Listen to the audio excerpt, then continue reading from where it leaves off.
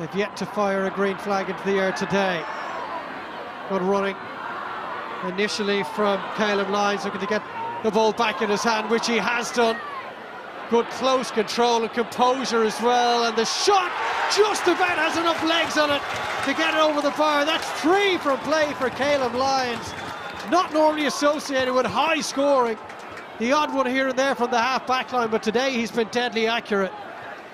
Yeah, and he's been so athletic, so fast in this second half, and what a second half he's had. Oh! Cork almost driving into the space. There's a chance now maybe for Connolly. Connolly bearing down a goal. Connolly! Well, there's the goal they desperately needed. This game turns on its head yet again. Alan Connolly with a deadly finish. The hat-trick hero. Watch this for a chance.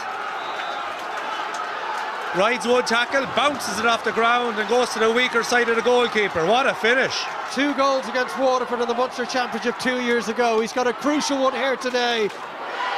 And this one right back in the melting pot. 2-point game. Here's Mikey Kiley now. Needs support. Turns back out. Gets a call in behind for Patrick Curran. And Patrick Curran looking to steady Waterford nerves. And he has done so. Huge score from their point of view. I said it when he came on, Curran. I saw Patrick Fitzgerald. These 2 boys are deadly with the ball and they do exactly what Davy Fitz has asked of him. But Mikey Kiley winning that ball again. He's a huge man in the air, a huge man to win ball. A goal between them as we head towards injury time. Lovely footwork from Shane Barrett. Barrett looking for another score. Oh, he sent that one slicing from left to right. Cork's 10th wide of this game.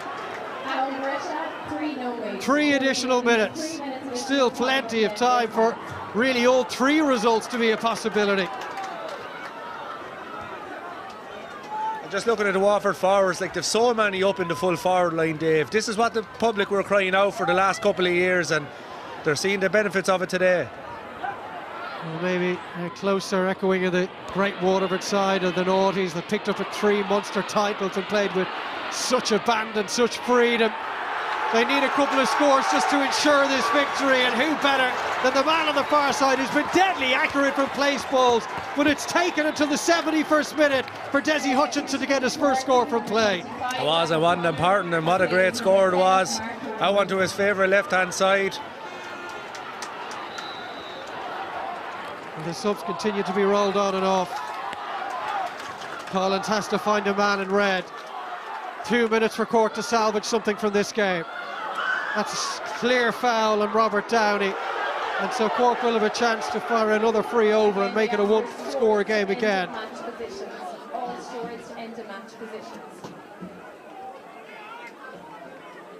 The pressure on the manager, and there'll be pressure on Patrick Horgan here. Although coming across to take it, it's Horgan who's just left the field. In fact, it's a lot of pressure on Alan Connolly. Tommy, just 22 years of age, the young man from Blackrock. Yeah, just Horgan had to be taken off that time. Downey came on the backs after the sending off, and here's Connolly to bring it back to 3, and he's done that. 1-3 for him. What an asset he is in this inside forward line for Cork.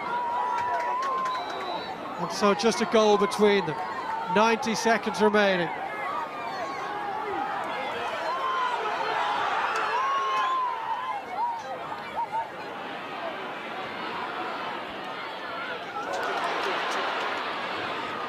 Here is Stephen Bennett. Jinking into the space is Darragh Lyons, and he found Stephen Bennett again. He was nudged just as he let go of it, and it goes to the left and wide. Both sides with 10 wides apiece now. Can Cork find another moment of magic? Oh, maybe they can. What a take that was in the air. And that's a free in. Waterford just looking to ensure there isn't a goal scored. Robbie O'Flynn, dominant in the skies there. Well, will Cork have time for 2 plays? They may have to work this one in. There'll certainly be time for the puck out. So over it goes from Connolly. His 4th point. A 2-point game. Waterford have made another change. Pauline Fitzgerald comes in for his 5th championship appearance. The young man from Ballygunner, only 20 years of age, to try and see them over the line, has replaced Mikey Kiley, who's had a very busy afternoon. Collins trying to manage this clock as best he can. Rather, Sean O'Brien, the Waterford goalkeeper, opts to put as much distance between himself and the ball as he possibly can. Keep Cork away from this goal because they do need a goal. Here come Waterford looking for the insurance score.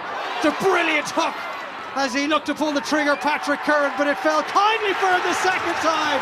And he points to the skies as he sends over his 2nd point since coming in as a substitute.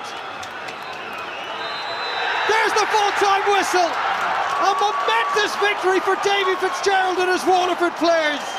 So much pressure on them, so much talk around the camp that all was not well, that Waterford Hurling were struggling, but they've come back to Walsh Park. They're home today, upgraded, refurbished, but maybe it's an upgraded Waterford team as well, because they've started this year's Munster Championship with a huge victory over Cork, and one they had to work incredibly